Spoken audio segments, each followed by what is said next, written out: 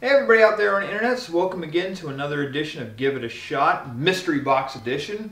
This is the show slash gimmick where I take 5 DVDs out of my collection, throw them in here, mix them around, dance a little bit because everyone loves a shaking booty, and then I watch it, and then you watch me be miserable. So today, out of the 5 that I have, some are returning, some are new. Starting off with Sonic the Hedgehog, Sonic Goes Green. This is from the 1990 Sonic the Hedgehog cartoon when they had 2 concurrent running. This is one with Princess Sally, so it's the darker one. Yeah, have you seen Sonic Boom? That's pretty dark. It's a dark time on Wii U. Hermie and Friends, Busby the Misbehaving Bee. The only reason why I keep this up is because Don Knotts is in it and I am desperate to know what he sounds like in this. I doubt he'll sound like Barney Fife, but a man can dream. The Donkey Kong Country triple feature, back when Donkey Kong Country was still the hotness and they thought, hey, let's make a CG cartoon. There's a lot of horror stories with this, so we'll see what happens. Strawberry Shortcake, Sky's the Limit. This is the CG one, so this is pretty recent out of the myriad of Strawberry Shortcake cartoons. I don't know what the Sky's the Limit's about, nor do I care until I have to watch it. And then finally, this is the Little Cars Complete Collection. There are 8 episodes on this. If you remember, I reviewed The Great Race. And I'm very curious as to what the other 7 would be like. So, we'll just find out, won't we? Because that, Not Mater, maybe he's just as insane in the rest as he is in that first one. So, who knows? We'll find out. And now comes the favorite part of the episode, at least as far as I can tell in the comments, where I shake my booty and pick a DVD.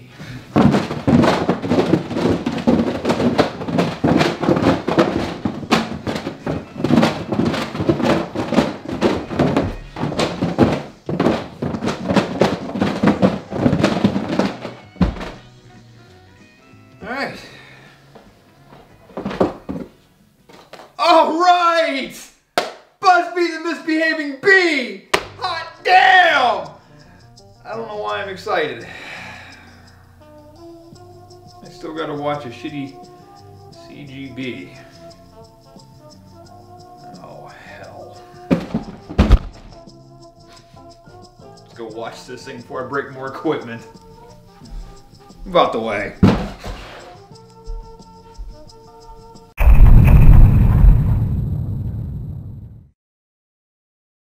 Well, that was an experience. This is a obvious tale,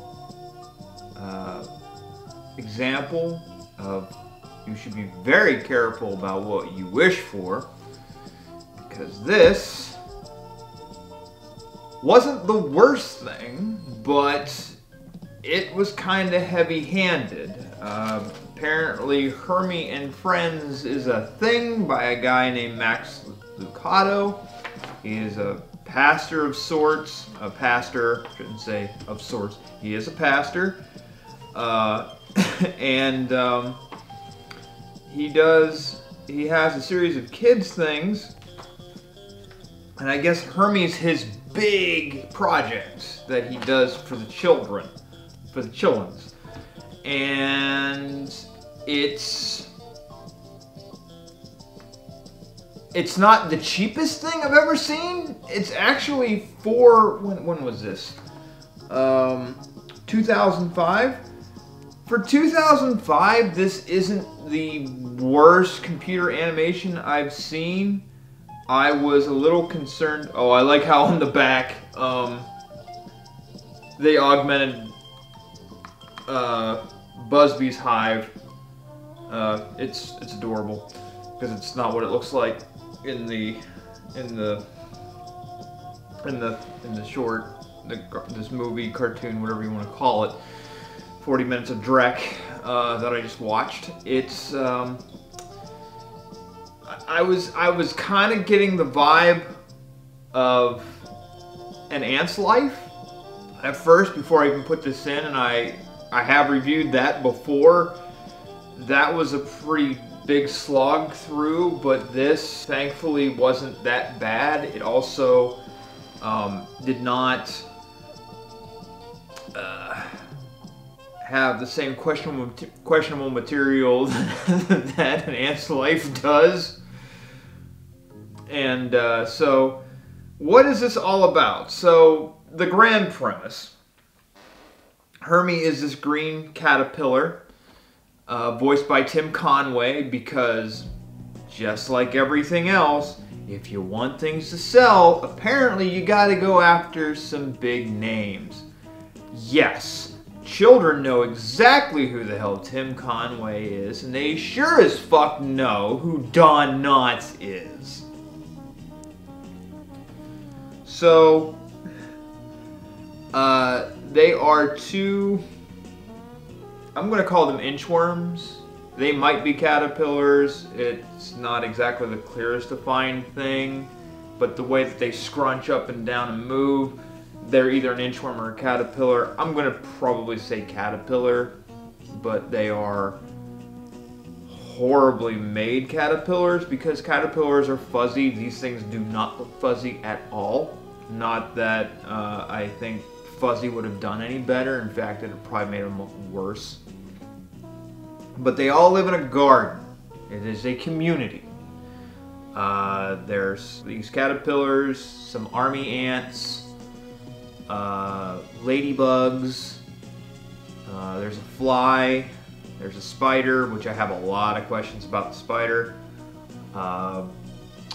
Those are the main ones I can remember off the top of my... Oh, there's some other caterpillars as well. I guess they wanted, so it wasn't like Hermie and like Tim and Don aren't gay together. So there's other caterpillars because those two are around each other a lot. And this is actually split up into two pieces. There's a short at the beginning. Oh, there's also a snail, not Gary. As well. I don't remember his name either. I don't remember anybody's name other than the ladybugs and the bee, which we'll get into here in a minute. Oh, nice to see you, Haley. Hello, Bailey. I'm Bailey. She's Haley. Right, yeah. Because they're all just so generic. So it starts off with a short, which they called, oh, they had it on here, The Straight Path, which the short is basically a parable about Proverbs. That's another thing. This is Christian made, so it's a little bit. It's not the heaviest handed thing, but it is. They push the God part hard. You know, Schneider, Proverbs 2:12 through 15 talks about staying on the straight path. Doesn't make it the worst thing. Sometimes you can do it well, sometimes not so much. I've talked about that in previous episodes, like in Superbook and stuff like that. But this isn't the worst. But anyway, it starts off with a short of Hermie and I'm just gonna call them Tim and Don because Hermie just. I want to start to say herpes. Doesn't work. I mean, they kind of look like herpes when you really look at them. Especially the one from, the one kind of looks like the herpes from Dave Chappelle's show. That puppet. But anywho, the short, The Straight Path is Tim and Don are going down a straight path to go to this party with Not Gary. For Not Gary, and they're on their way, but there's always these distractions. It's kind of like Whomania, which I just discovered was recently taken down on a sat there for 4+ years, and now all of a sudden somebody gets a bug up their ass, pun intended, to take it down. So I'm going to try and get that redone. That's another project I want to get done, is get all the stuff that's been struck down or blocked back up, but I just got to figure out how to go about it. So they're on the straight path, and they're telling themselves, you gotta stay on the straight path. Sure. Hermie, remember what Schneider said. Stay on the straight path. Because distractions lead to bad things, and there's skunk that they run into, they get sprayed, and then there's this female caterpillar who's telling to come up and look at the view, and doesn't really work out either. And then for whatever reason, the other caterpillars want to bug the shit out of ants and wake them up. Hey, Hermie, want to come with us and scare the ants awake? Sure. First of all, ants in real life don't sleep a lot. I think they only get, I think ants sleep for like 4 hours at most, I think. I'm not 100% sure on that. I mean, right in front of me, I'm just going to post how long they actually sleep from some noted website that knows all the shit about ants because they have more time on their hands and they know what to do with. But every time they want to divert off the path, something bad could potentially happen, and eventually it gets to the point where Tim's like, look, I've done it your way the entire time, Don, and I'm going this way. I'm going to go this way, and this is what we're going to do. But this way is shorter. We'll get there faster and we'll have more time for the party. I don't know, Hermie. I've listened to you the whole trip. It's time we do things my way. And they're going to go, and they go this way, but then they find themselves at the edge of a cliff, so to speak, and then it turns into SSX, where they go down this slope, and they crash, and they end up at the party. Okay, a couple things about this, and it shortly ends after that. A couple things about this. Number one, it took them all damn day to get there. It's like at the beginning of the short, it's morning, and by the time they finish, it's night. It takes you all damn day to get to a party? Holy shit. I know the scale for animals is small, and insects too, but still. Really? So, yeah. Second, they started the day with this veggie dip, which became a bit of a running joke. I would not want to touch veggie dip that's been outside at room temperature for well over what appears to be 12 hours. So what the fuck's up with that? Second, when they crash, that veggie dip goes everywhere, and they run into Not Gary, who's excited to see them. And I guess the party's in the shell. Hermie, where have you been? The dance contest is about to start. I'm like, how on earth does that work? I don't know if it's like Snoopy's house or what, where it's like it's a small doghouse outside, but a huge, magnificent palace inside. I don't know. It's got the Doctor Who rules. Who cares? It ends with Tim falling because he's got cum in his ears as he's beating it out of his head. And then you get your first little piece with Max.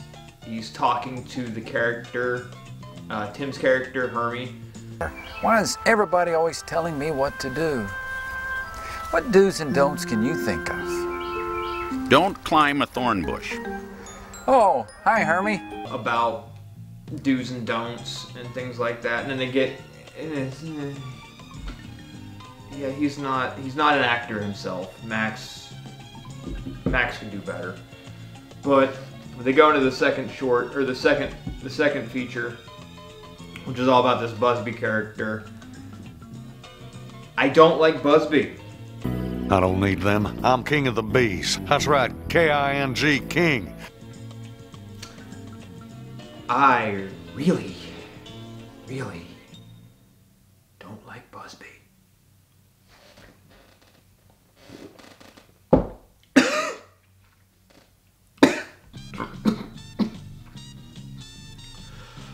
Busby is a bee who is kicked out of his own hive, and he goes and starts a new one in the garden.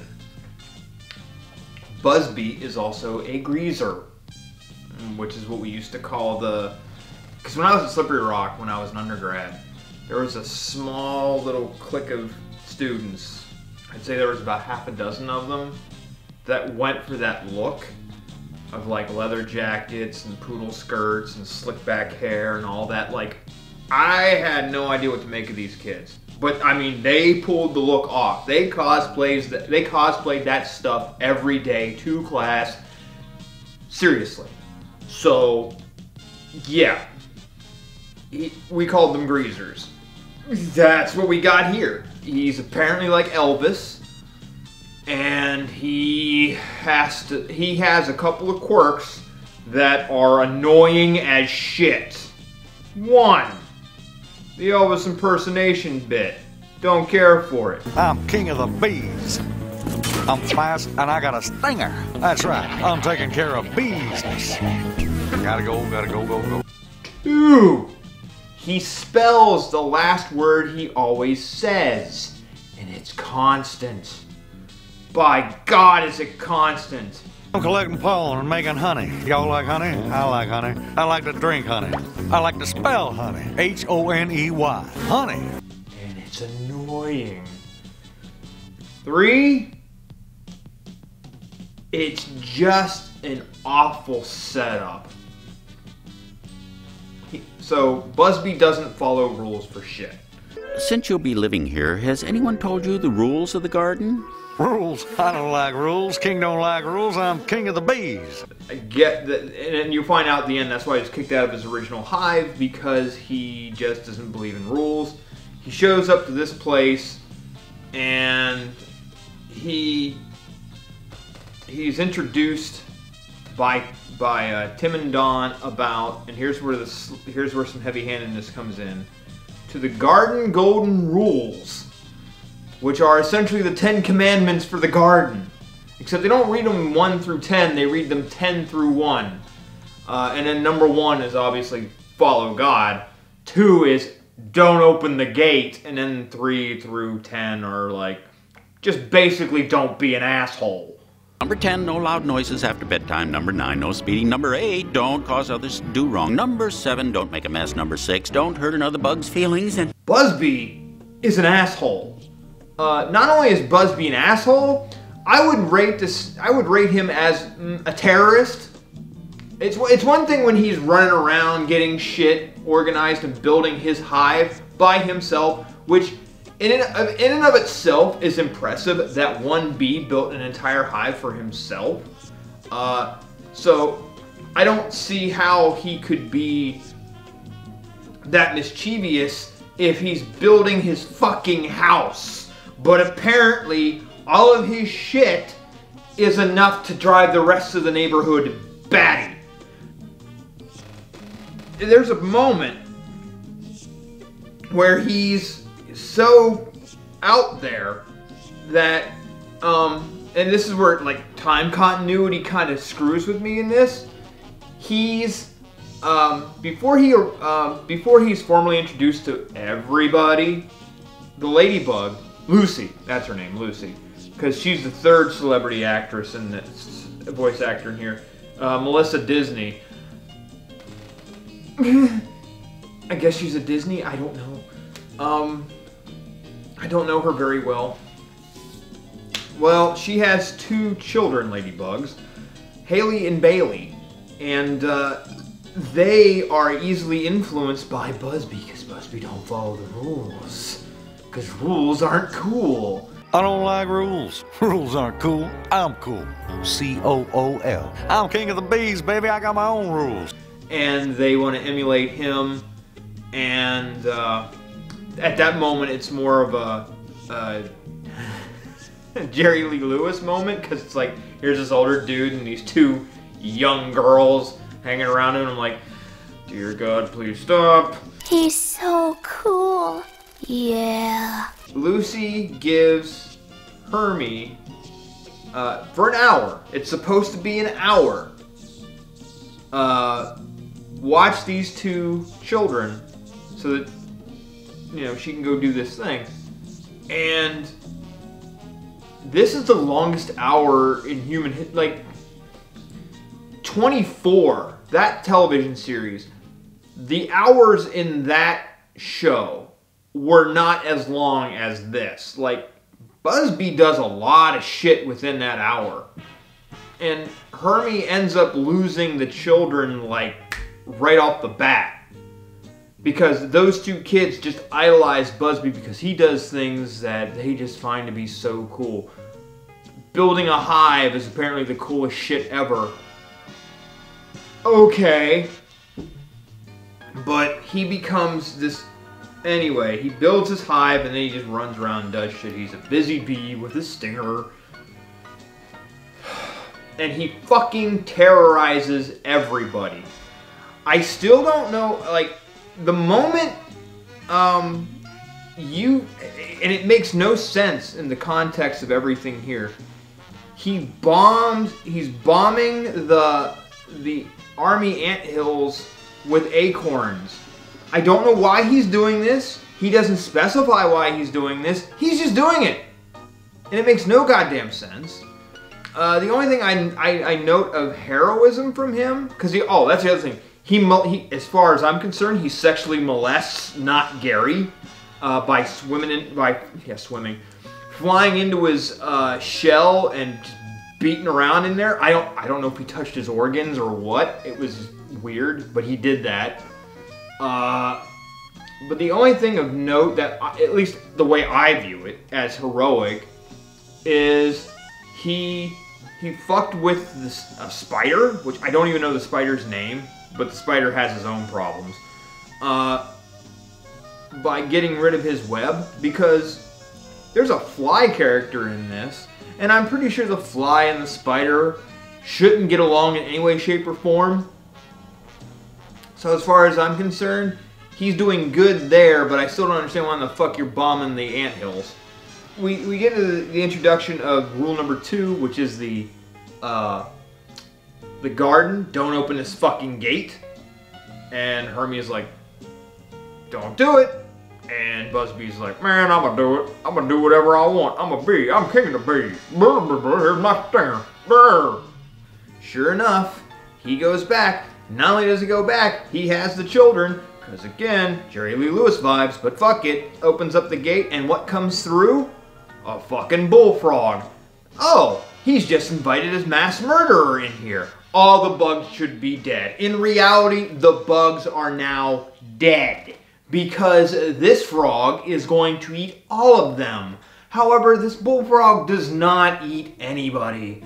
He sits on everything. It is the weirdest concept. It is like... He should be eating this shit, not terrorizing. I mean, terrorizing and eating are the same thing, but you should at least be, I don't know, devouring these things, but I guess because it's a children's show, you don't want to, show bug parts. Not like an ant's life where, the praying mantis is eating her husband right there in front of you, or at the end when the geckos eat the newly born ants. Anywho, the bullfrog, for whatever reason, humps Busby's hive till it breaks off and crashes, to which the ants, for whatever reason, recognize that, Busby's hive has been destroyed. Let's replace it. That bee who bombed our anthill, sir. And what should we do in retaliation, Private Arnie Ant? Mess it up real good, sir? Tempting thought, Private, but not what we're going to do. When Busby sees that all this has happened, he feels bad for the way he's treated everybody, and then he goes and saves the other bugs because the bullfrog just sits his frog fat ass on the anthill where they're all hiding, and Busby saves the day by stinging them, and the frog jumps back into the pond. That doesn't tell me that he left the garden, but there you go. Whoopity shit. And then you have Max talking to Hermie again at the end, and then there's some outtakes. The outtakes, I think, were genuinely the most entertaining part of this. Whether it was intentional or not, the fact that the voice actor who was Busby said he was, because he likes Bono so much. I was very excited to play the part of Busby. I'm a big fan of Bono. That's Elvis. What? That's Elvis. You're doing an impression of Elvis. Oh, I mean Elvis. And it's like, no, you're being Elvis. That's kind of cute. And then the ladybug, Lucy, her husband is this big, massive ladybug. Like, he's huge. And I can see why she likes him. Just gonna leave it at that. Ricky, get over here! Isn't he dreamy? Story-wise, it's not the worst thing. Like I say, it gets a little heavy-handed. It gets a little weird in points. I mean, it's like, God is in this. This is a Christian program, but there's some moments which are like, all right, you might want to tone this down just a hair. First one is with, they have the 10 Commandments, which is the golden rules. And then you have the parts where Tim and Don talk to God. Hello, Hermie. Hello, Wormy. Hello, God. Are you busy? Sure, but I'm never too busy for you. It's one of those things, it's like, they're insects, but I know you're trying to use them as an illustration, but you're gonna have to explain, insects don't have souls. A kid that's gonna ask this sort of stuff, so why are you doing this? And then God talks to Busby twice. So, God is in this and talking to bugs. So that's a little much.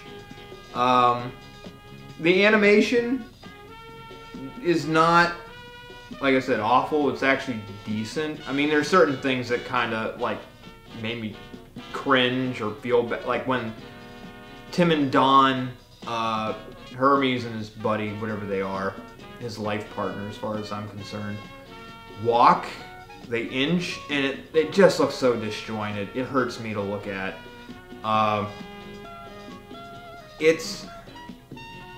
It's not the worst thing, but it does, again, that thing that y'all know it, celebrity voices. I don't know why you had to shell out the money for Tim and Don. It makes no sense. I mean, because especially in reality, like, the fact that these are two of your main characters and they really don't talk all that much. They really don't. So you're spending unnecessary money on. I guess Max likes Tim and Don, like that's who he grew up with, so that's what he wants. I don't know, but I don't see why you had to spend the money on Tim and Don. I mean, Don just sounds like he's asleep. I think we need to have another talk with Busby. I agree. I love Don Knotts. Don Knotts is one of my favorite character actors, between Three's Company and the Andy Griffith Show. Yeah, he's quality, but this, he's sleeping. It's straight up sleeping. It's not good. So the voice acting, I mean, it's not awful, but could have been better. Oh.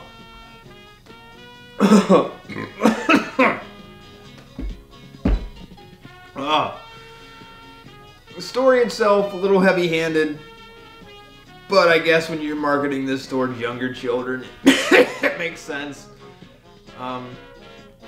Not overall, this is not the worst thing, but it could have been done a lot better. better. Better. Yeah, it's it's something I could definitely do without.